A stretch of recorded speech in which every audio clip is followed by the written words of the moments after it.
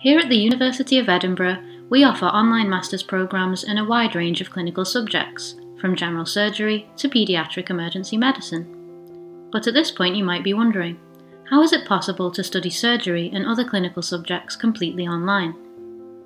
Our online learning programmes are designed for postgraduate medical professionals. These may be early career doctors who want to develop skills in internal medicine, nurses who want to specialise in critical care, or surgeons in training who are preparing for their next set of exams. So how exactly do our students learn to be better doctors and healthcare professionals through studying online? Many of our online master's programmes use a reflective teaching model, helping students to consider their practice in more detail, acquire knowledge and skills that will help to improve patient care, and keep students up to date with clinical best practice. We do this using an exciting range of online teaching methods. Each week, our students attend online lectures, participate in discussion boards and access online reading resource. Lectures and readings introduce key knowledge, while discussion with fellow students creates an online community and helps to bring different perspectives to clinical case studies and other group work.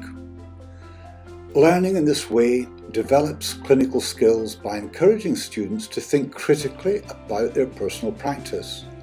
This Edinburgh emphasis on practical and evidence-based knowledge often means that what our students are learning and discussing in the virtual classroom one week will likely inform the work that they do in hospital and other healthcare settings in the following week and thereafter. The really great thing about the Pediatric Emergency Medicine course is that there's so many things that can be applied practically. So every week we're in constant communication with not only our lecturers but also from people all around the world. We get to discuss difficult cases if we need to. We learn about very rare things, we learn about very common things, and so you find that one week if we're doing something like for example surgical emergencies, the likelihood that the next week I'm actually going to be able to practically implement what I've learned online is very high. Teaching staff play a vital role in the learning process. Tutors share expertise and clinical experience and support students during assignments.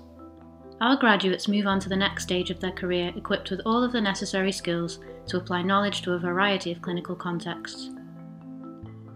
Interested in finding out more? Visit the website to browse our full range of online learning programs in medicine and healthcare.